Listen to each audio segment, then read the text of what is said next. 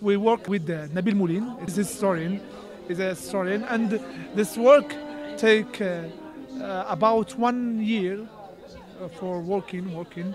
The historic, the technique and historic, and cartoon and filmmaking and direction and something like this.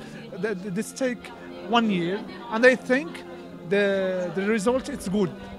The audience for this all generations, for 7 years to 77 years, and I think why for all audience, because and the content, it's very academic. It's so academic, but for the form, it's cartoon, and it's so simple and education.